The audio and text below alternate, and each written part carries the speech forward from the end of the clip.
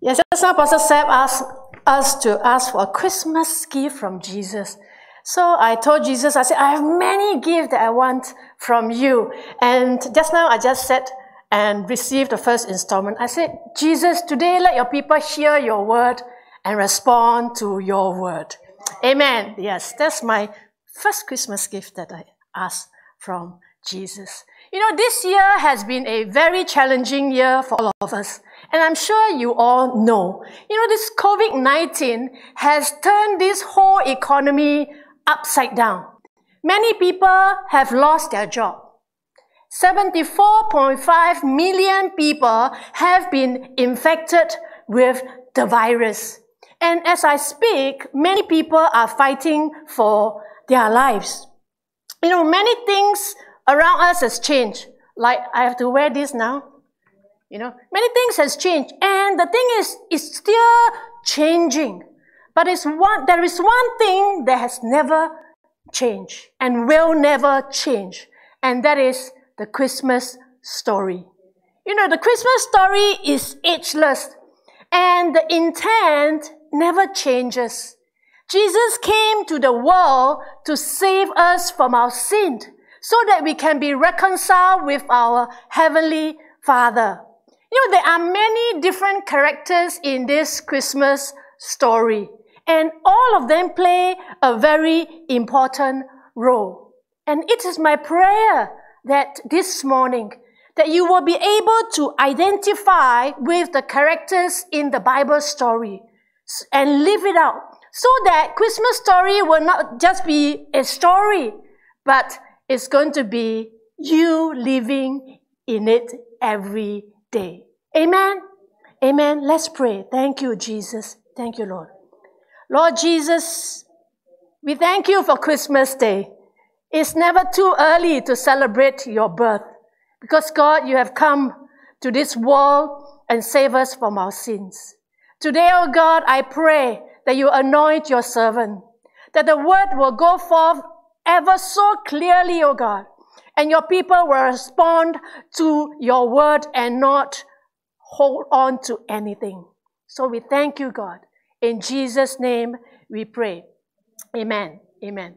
The first character I want to preach on is Mary. She is the mother of Jesus. She had an important role to play, and she is known as one who trusts God fully. So, the first role for us is to trust God for its outcome.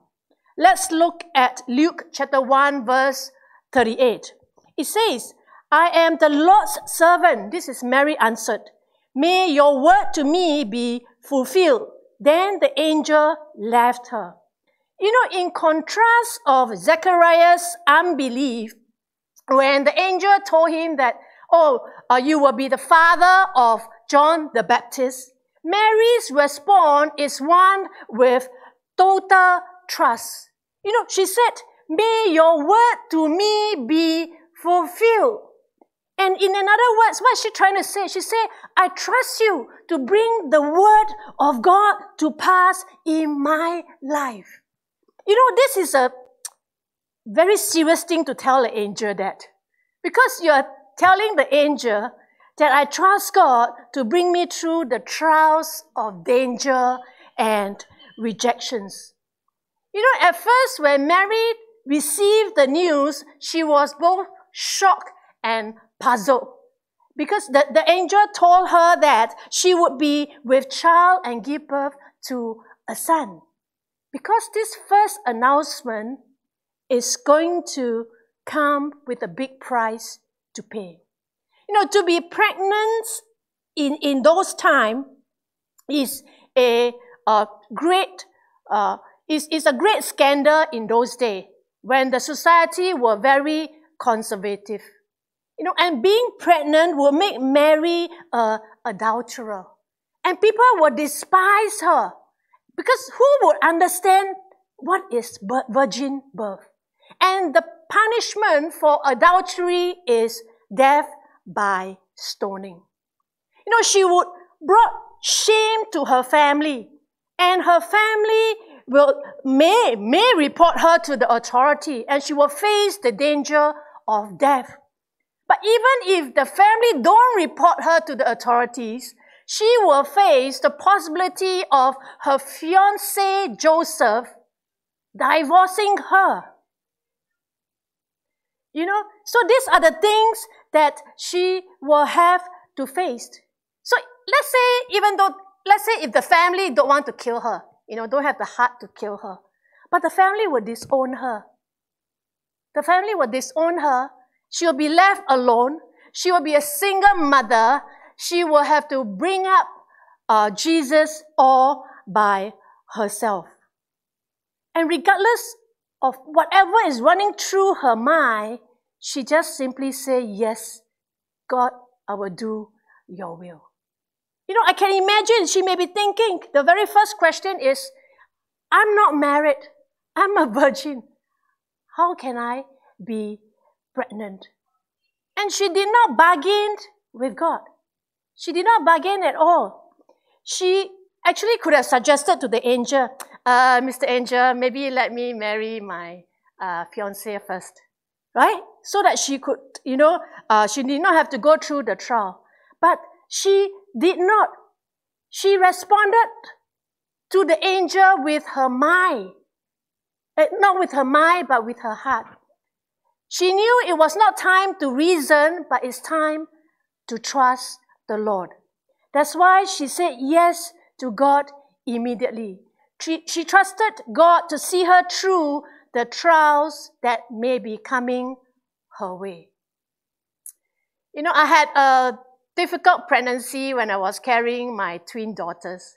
So on the 4th month of my pregnancy, the doctor actually told us that one of the twins was not growing well. And she may have development difficulty, disability.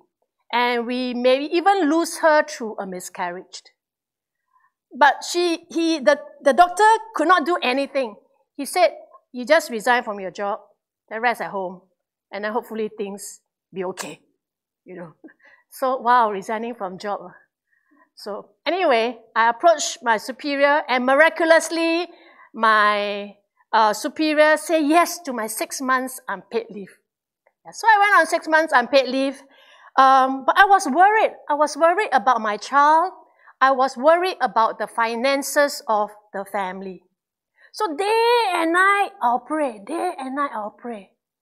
I pray for God to see me through this trial. And today, I'm grateful to God. Because in those 6 months, God provided for my family financially. And He see me through the pregnancy.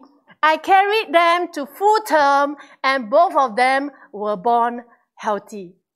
Amen. Which mother know that is so important? Right. Yeah, now you can see them in church, serving the Lord with me in RCA. Amen. Amen. Amen. Yeah. And more to it, God kept my job. And I just went back to work. Thank you, Jesus. Jesus is just so good. Thank you, Jesus. So are you going through a difficult time right now? Can you trust God to see you through this time of trial? Would you hang on to God and don't give up? Even if you don't understand, would you just take up the role of trusting God? Because that's our role. And God's role is to make that provision. Would you trust God to see you through? Perhaps you have been called to serve in this church, in a different capacity, in a new ministry, and you have concerns of whether do I have enough time, concerns of whether I'm able or not, concerns of human relationship. This morning, let me tell you, don't respond with your mind, but respond with your heart. I received the assignment for 2021, at least for Q1, from my senior pastor. And she, being my spiritual mentor, she was concerned whether it's too much for me to handle. I think as I looked through this, as I prepared a sermon, I said, God, I've responded not with my reasoning, because I will not be able to handle so many things on my own. But I responded with my heart because I trust God for the outcome. I trust that God will give me the energy. I trust that God will send people to help me so that at the end of the day, His kingdom will be established. And what needs to be done will be done. Amen. So would you trust God this morning? Yes. Thank you, Jesus. And just say thank you for the outcome. Straight away believe there's a great outcome. Right. Thank you. The second role is played by Joseph, the husband of Mary. He is known for his obedience to God so that the Christmas story can take place. Can you imagine if Joseph said no? Today we will be all reading a different Christmas story, isn't it? So the second role is to obey God at all cost. Let's look at Matthew chapter 1, verse 24 and 25. When Joseph woke up, he did what the angel of the Lord had commanded him and took Mary home as his wife. But he did not consummate their marriage until she gave birth to a son, and he gave him the name Jesus. So when Joseph found out that Mary was pregnant, he planned to divorce her quietly because he does not want to publicly disgrace her. But after he has considered that, the angel of the Lord appeared in his dream and told him to marry Mary, because what is conceived in Mary is of the Holy Spirit. So we continue the story from here. When he woke up from the dream, he obeyed the angel, he married Mary, and they did not consummate until Jesus was born. So how did Joseph obey God? I tell you, he put God's plan above his own. So the second Joseph put God's plan above his own. You know, Joseph had a choice when he woke up from the dream, isn't he? He has a choice. It's either he will proceed to divorce Mary, which is his plan, or he will listen to the angel, which is God's plan. It must have been difficult for him, because in the eyes of the community, if Joseph were to accept this baby and be his father, two things will happen. One, the community will think that they fornicated and gave birth to this son. So their reputation will be ruined. Second thing can happen. They may think that the father is someone else. So Joseph will have to suffer the gospel of raising other people's son. The gossip of raising after someone's son. Either way, Joseph's reputation will be tarnished. And the people will despise him. The people will mock him. And they will live in shame, and they will lose the honor in the community. There's no way that they can stay there. It's better for them to leave the place and go stay somewhere else. But if they do so, that means they have to leave their family. They have to uproot and leave everyone whom they love. But despite all this, Joseph placed God's plans above his. He said, yes, I will obey you. And he's obeying God at all costs. So I'm sure Joseph struggled to make the decision. It would be easier for him to just divorce Mary and then I live a carefree life. I don't know if they can look for a second wife. I really don't know. Yeah. But Joseph did not choose the easy way out. He threw his plan out of the window. And then he obeyed God by doing God's will. Thank you, God. He obeyed God despite whatever is coming his way. And friends, this is a lesson of obedience to all of us. Today, would you put God's plans above yours? That's the question that you will ask yourself. If it's not now, during your time with God. So let's continue to learn from Joseph how he obeyed God. He took action immediately. Everybody say with me, immediately. Yes, to obey God means to take action immediately. Matthew chapter 2 verse 13. When they had gone, an angel of the Lord appeared to Joseph in a dream. Get up, he said. Take the child and his mother and escape to Egypt. Stay there until I tell you, for Herod is going to search for the child to kill him. So after the wise man had gone, an angel of the Lord appeared to Joseph again. So for the second time, Joseph received an angelic revelation from an angel in a dream. And this time, he was told to take Jesus and Mary to Egypt and stay there for as long as possible, as in until further notice. Until further notice. Because Herod wanted to murder Jesus. So it was nighttime when the angel visited Joseph. How do we know? He said, get up! You know, he was fast asleep. The angel had to get up! But after receiving the instruction, what did he do? He immediately took up baby Jesus. Baby Jesus is probably below 2 years old then. And Mary and fled to Egypt. He obeyed immediately without hesitation. Obedience is about taking action. Saying, oh God, I obey you in your mind with your lips is not enough. Obedience comes with action. We must obey in action. Joseph did not procrastinate, hesitate. Because if he did, Jesus would have been killed. Thank you for that. Thank God for that. Procrastination is disobedience to God. I repeat again. Procrastination is disobedience to God. God's timing is perfect. And if you procrastinate, you are telling God, it's not the timing. That's disobedient to God. And may this sit deep in your heart this morning. The Bible tells us that very night, Jesus left for Egypt and traveled 65 km. It was a long and hard journey.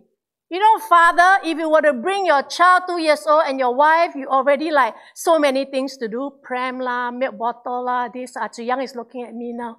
Yeah. So imagine he traveled 65 km. It was a long and hard journey. But Joseph responded to the angel with prompt, unquestioning obedience. And then we see his obedience again 2 years later. In Matthew chapter 2, verse 19 to 21. After Herod died, an angel of the Lord appeared in a dream to Joseph in Egypt. And he said, get up! Oh dear, he's still sleeping. Or he's sleeping. Get up, take the child and his mother and go to the land of Israel. For those who were trying to kill the child's life are dead. So he got up, took the child and his mother and went to the land of Israel. So they remained in Egypt until Herod died, and Joseph received another angelic revelation. And this time, the angel told him to go back to Israel. In verse 21, tells us that he got up from his sleep and took Jesus and Mary and set off immediately without delay. It must have been very difficult for them to move again because they would have stayed in Egypt for about 2 years and they have settled down very well. But Joseph did not complain, nor did he grumble, but he just obeyed God and immediately left to Israel. He was ready to act on God's will and God's instruction anytime. He's willing to pay the price. I can imagine he left everything in the house. IKEA furniture, I don't know what branded thing he has, And then he just took baby Jesus and then Mary and just went to Israel. Yeah, he was all ready to respond to God's instruction at all costs and without hesitation. So are there instructions God has given to you which you struggle with? Is there? Perhaps you're thinking of that instruction right now. Perhaps God has shown you a certain direction, a certain things to do, but you are not willing to let go. This morning, can I tell you, with love, stop bargaining with God. Stop bargaining. Put God's plan above yours and obey with action. Amen? Amen. That's the challenge that I gave to some of you this morning. The third role in Christmas is a very important role. And it's being played by a group of people. And they are the shepherds. They are the shepherds. So, don't know if shepherd pie come from there. I don't know. The third role to play is to proclaim the good news. It's a very important role to play. In Luke chapter 2, we will look at verse 8 to 11, then 15 to 18. And there were shepherds living out in the field nearby, keeping watch over their flocks at night. An angel of the Lord appeared to them, and the glory of the Lord shone around them, and they were terrified. But the angel said to them, "Do not be afraid. I bring you good news that will cause great joy for all the people. Today in the town of David, a Savior has been born to you. He is the Messiah, the Lord." When the angels had left them and gone into heaven, the shepherds said to one another, "Let's go to Bethlehem and see these things that has happened, which the Lord has told us about." So they hurried off and found Mary and Joseph and the baby, who was lying in the manger. When they had seen him, they spread the word concerning what had been told about this child. And all who heard it were amazed at what the shepherds said to them. We can learn 2 lessons from the shepherds this morning. First is to leave your concern to God and proclaim the gospel. The shepherd was so excited. After they heard the news, what did they do? They left their sheep all behind and they went to proclaim the gospel to everyone. They actually trusted God to take care of the sheep. And in fact, that's their livelihood. If come back, the sheep gone how? No, they trusted God to do that. And they just went to proclaim the gospel to everyone. Friends, it's harvest time. Would you just leave your concern to God? Concern about your work, about what's next year going to be, about, my child is primary 6 next year. All this concern. Leave it to God and we just go and proclaim the good news to the people around us. Amen? Can we do that this season and every day? Not only this season, I correct myself. Right? And the second lesson we will learn is leave your reputation to God and proclaim the gospel. Shepherds are usually the last group of people who will hear of anything because of their poor reputation and because of their social status. They were considered as social outcasts.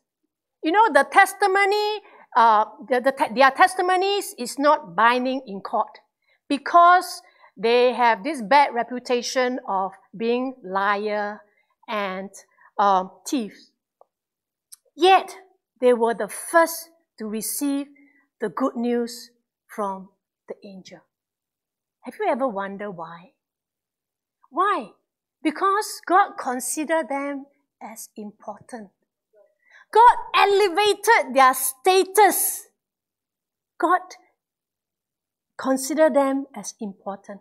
And with that elevation, the shepherd is not worried and do not care about how people look at them anymore. They just go out and spread the gospel to everyone. They figure out if the angel can choose us to be the first to let us know the news of the birth of baby Jesus, then we will be good enough to preach the gospel. Isn't it? So intelligent. Yes. Yeah. Right. So friends, you don't have to worry whether you are good enough, whether you are eloquent enough to do like an invitation speech to your colleague, whether you are holy enough or knowledgeable enough should your friend ask you, so what is it all about? You need not have to worry about it. Just like the shepherd, just go out with the flyer and invite them tomorrow, in fact today, to your neighbor. Amen. And Jesus came to earth to save us, to save the world. So we should be compelled to share the gospel. And Jesus expects us to proclaim and to share our testimony of what Christ has done in our life. And all you need to do is to just share with people what God has done to your life, and you will be a powerful witness. Because no one is going to challenge your testimony, because that's what you have gone through, and that's what God has done in your life. So go out and do that with confidence, for you have received this news, and you are called to be the proclaimer of the gospel. Amen? Amen. Yes. So the responsibility actually lies in us to bring the gospel to the lost, just as the shepherd did. Our role is to proclaim the good news. We have tasted of the goodness of the Lord, isn't it? We know how God is. And would you today go and tell the people that is around you? We can share the good news by inviting our pre-believing friends to the Christmas presentation SHN. Isn't it? I mean, this is such a brilliant idea that God gave to, our creative ministry team. SHN, I serve you SHN. Hey, stay home, notice. So come, go and invite your friends. And for all of you who are here with us for the first time, we invite you back on the 25th and the 27th. All right. So verse 18 said that those who hear the gospel were amazed. When you go out and tell your friends, I tell you, your friends will be amazed when they know who Jesus is and what he has done. So let us take up this role of being the proclaimer of the gospel. So in summary, the three roles we are called to play. Trust God for the outcome. Regardless of what it is, regardless of any question you have, trust God for the outcome. Second, obey God at all costs. And obey God with action immediately. And the last one, proclaim the good news. And that's our role for Christmas. And I encourage you and I urge you to take up this role, because Christmas will never be the same from today onwards.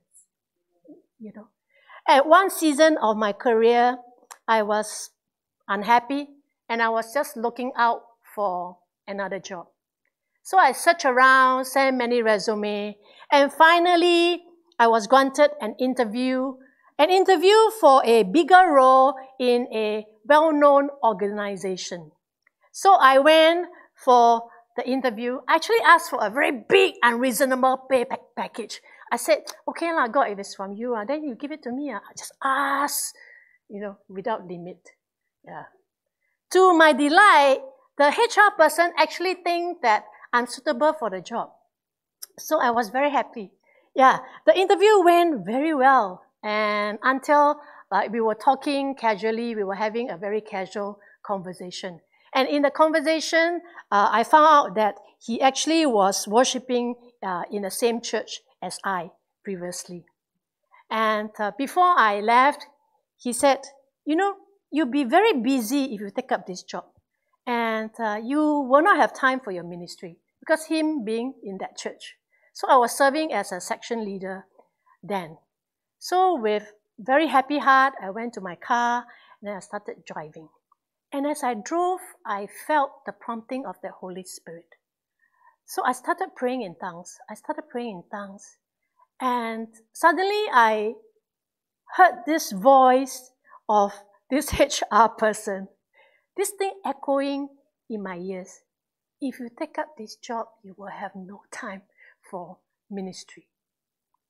I tell you, I started cheering, and God's presence was just in that car. I don't know how I drove home from Tuas to Pasir Ris that day, but I remember I was just crying. I said, God, I'm so sorry. I'm so sorry that I placed my personal, my selfless desire above yours. I'm so sorry to even think about wanting that job, although it's so clear that I will not have time for the ministry.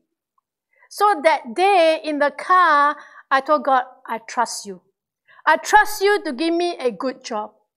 I trust you, oh God, with everything.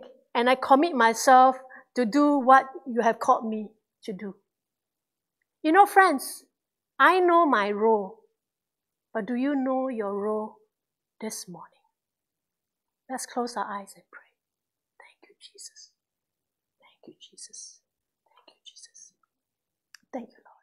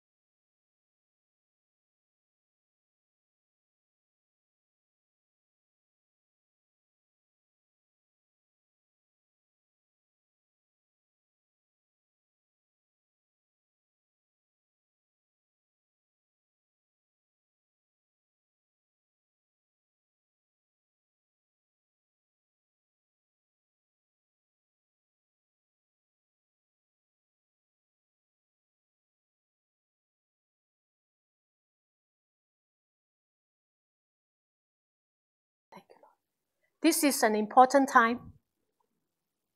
This is the time where really we will respond to the Lord with obedience. You know, some of you are struggling with situations in life.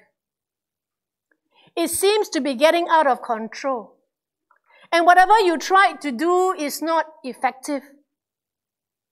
You think God is not with you anymore. God is not working in your life anymore.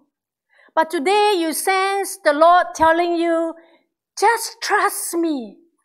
Just trust me for the outcome. And I'll see you through.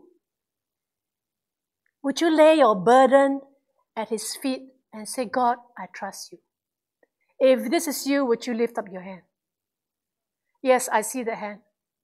Yes, I see another hand. I see another hand. Yes, would you say, God, I leave it up to you? Yes, hi. Yes, thank you, God. Thank you, God. You see all those hands that's lifted up to you, oh Lord. They're lifting up their burden to you and they trust you for the outcome, oh God. Thank you, Jesus. Thank you, Lord. You know, God has spoken to you about something that you need to do, but you are procrastinating. You are unwilling to put God's plan above your own. But this morning, the gentle voice of the Holy Spirit is prompting you to simply obey with action like Joseph did, because that is obedience. Would you lift up your hand if you say, God, I obey you? I obey what you have called me to do. Yes, I see the hand. I see another hand. Thank you, Jesus. Yes, I see another hand. Yes, I will obey you. I don't understand how and why, but I'll obey you. Thank you, Jesus. Thank you, Lord. You desire to be a great proclaimer of the gospel like the shepherds. You want God to remove that fear, the unbelief, the doubt from you so that you can go and invite your oikos. Perhaps some of you have lost this compassion for the lost soul. You've been Christian for a long time and you know Christmas is same to you because you have lost that fire, that compassion for the lost soul. Today is the time where you reactivate that compassionate heartbeat. You know, friends, proclaiming the gospel is our call. If this is you, would you lift up your hand? I would think everyone should lift up our hands because all of us are children of God. Yes, all the hands. All the hands. All the hands. Yes. All of us are children of God. And we receive the good news and taste the goodness of it. And we say, God, we want to be that proclaimer that you call us to be. Thank you, Jesus. Thank you, Lord. Thank you, Lord. The last call I want to make is a very important call because you are very important to God. Today you heard of this God who came to this earth and saved you from your sins. Today you heard of this God who will see you through trials and challenges in life, hardship in life. Today you hear of this God and you wonder, who is this God? I tell you, this is the God who loves you. Loves you so much that He sent His one and only Son to die on the cross for your sin. That is how much God loves you. And today you are here. You are just like the shepherds. In fact, you are the one who hear the gospel first, even before 25th of December. And this is not a coincidence. Because God has brought you here. Because He wants to bless your life. He wants to help you and see you through the trials. Thank you, Jesus. And today the call is, if you like to receive Jesus into your life and say, come to my life and be my leader, be my Savior, would you lift up your hand? Every head bow, every eyes closed. Yes, I see the hand. Let's see a hand. Yes, I see the hand. Yes, thank you, God. I see that precious soul. Yes, thank you, Lord. Trust the Lord to see you through. Trust the Lord. We are all testimony of God's good works, you know. And I do not want to miss all of you out, because you can live that victorious life because God is with you. Thank you, God, for the precious soul. Thank you, Jesus. Thank you, Lord. Father, we want to thank you for Christmas Day. In fact, Christmas Day never ends. We want to thank you, God, that you sent baby Jesus to come and die for our sin. That's so that we can be reconciled to you. We thank you, Lord, for the love. Father, I pray that you see the hands that has been lifted up, that you will reveal yourself so real in a tangible manner to them, so that, God, they know you are with them and they will surely be an overcomer in this time of trials. Thank you, Jesus.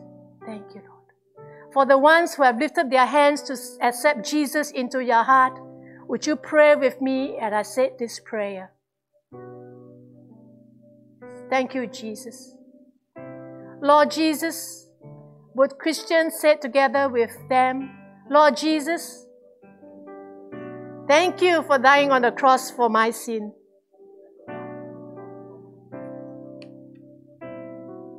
I know I'm forgiven. Today I invite you, God, into my life, to be my Savior, to be my Master. In Jesus' name we pray. Amen. Let's all give God a loud. So remember, Christmas is on its way. In fact, Christmas is every day.